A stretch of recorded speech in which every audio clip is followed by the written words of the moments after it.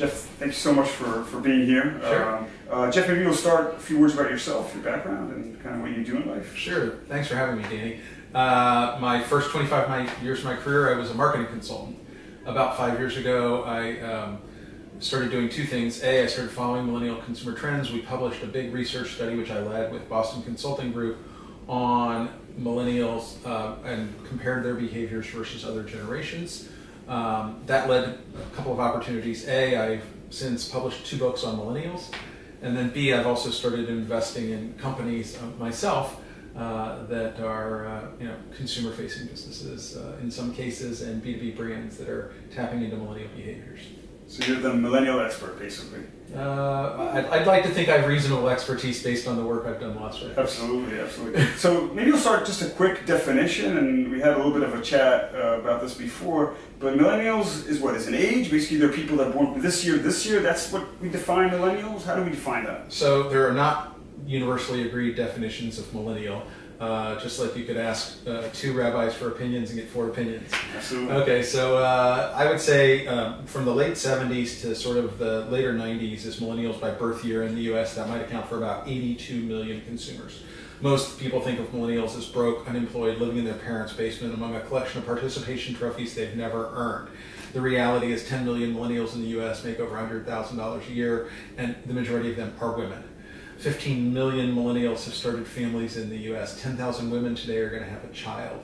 They're millennials having these children, and 1 in 5 stay-at-home parents is a dad, not a woman. For the last 2,000 years of civilization, which didn't exist in the US the way it did now, but it did here in Israel, the caregiver was a woman. But now we see 20% of caregivers are dads. So we have a different family dynamic, and the notion of who is a millennial is changing. What we've been doing recently is codifying the financial impact of millennial influence across generations. So we've looked at millennials through a mindset lens, not among the people by birth year, but rather I could have someone who's 55 who has a millennial mindset, and I could have someone who's 25 who's anti-millennial. And so basically maybe the overall population probably stays the same, pretty much still around 80 million, but it's actually across maybe a wider range of age, which most of them, the majority of them are born in those years, but as you said, there's some older people that have still that mindset. Yeah, so in our study, which you can download from Millennial Marketing, it's called Millennial Mindset, what we were looking at is the financial impact of influence, and we found 55% of brand equity performance, market value creation, is related to sort of functional things. Price, promotion, on-shelf position, things that I'll call are functional that companies look at. 45% is related to the 6 mindset factors, which are outlined in the report I'm going to speak about at your conference tomorrow. And these mindset factors are sort of the value of brand and brand performance and marketing.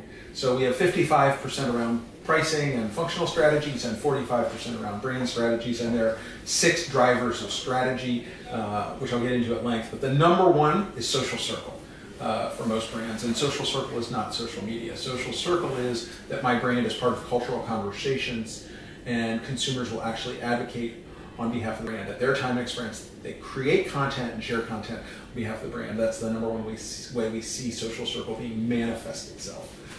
The reality is there's stated performance and derived importance. So I said I was going to eat healthy today. That was stated. I said I was going to go to the gym today. That was stated. There's derived. How did I spend my time and money? Both are important, but if we only look at stated, we might miss how I spend time and money. And so this study examined the derived importance and looked at the incremental profit potential at a brand level.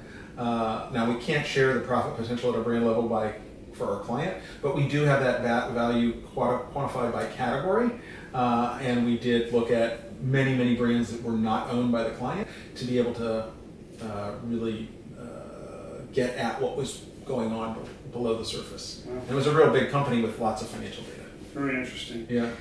So kind of, of course, we're very interested in technology, and our startups are always, they're what's called tech startups, and we specifically like investing in actually consumer-facing startups and technologies. Does technology play a bigger factor? Does it play a factor at all for millennials? So the answer is yes and no. There's a huge role around innovation. And if the technology fosters innovation on an ongoing basis, then the answer is probably yes. The flip side is, if the technology isn't making something more useful to me as a consumer, then it's not relevant. So it has to be useful. If the technology fits the useful as the new cool theme we see, then it's going to be a winner. And useful is the cool is new cool is sort of how I tend to measure things. So brands want to be more cool. Well, be more useful then. Is there a company right now out there, just in general, that you would say is kind of performs really well with millennials, that is the millennial company? Can we name a brand like that? So the number one brand in the study that we looked at, where I would say it performed across all generations on the millennial mindset, was Amazon. Clear winner. As powerful a brand with consumers who are 25 as consumers who are 65. Number one, absolute can't miss brand.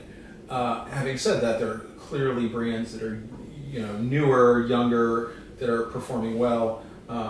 Smaller brands like Uber, not small, but relatively speaking, younger brands, if you will. Brands like Tesla. Also, you see quite a few consumers who still feel and love the brand Google. I mean, honestly, wildly popular brand. Yeah, interesting.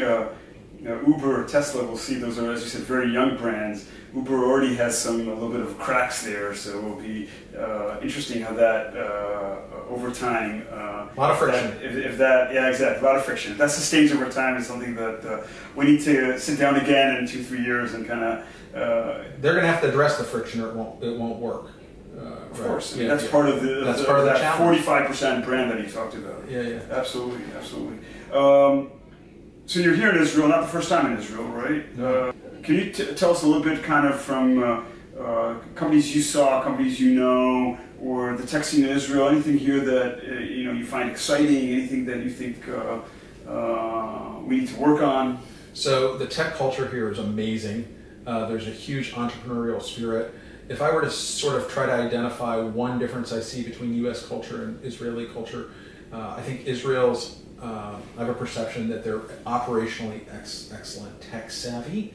I'm not sure I see some of the softer side of brand strategy that some of the great U.S. consumer brands have being in the conversation quite as much. But I think that may also be stage of business because creating that story that has tangible proof for U.S. consumers, I think, will be part of it. But there's no doubt that the tech scene here is amazing. Yeah. Amazing, sort of. Good, Jeff. It's it's a great opportunity to sit and hear these things. I don't think we think enough about these things, and hopefully in a few years we can talk about some of the great Israeli companies that are marketing well to millennials and the next generation after that. Well, thank you very much for having me.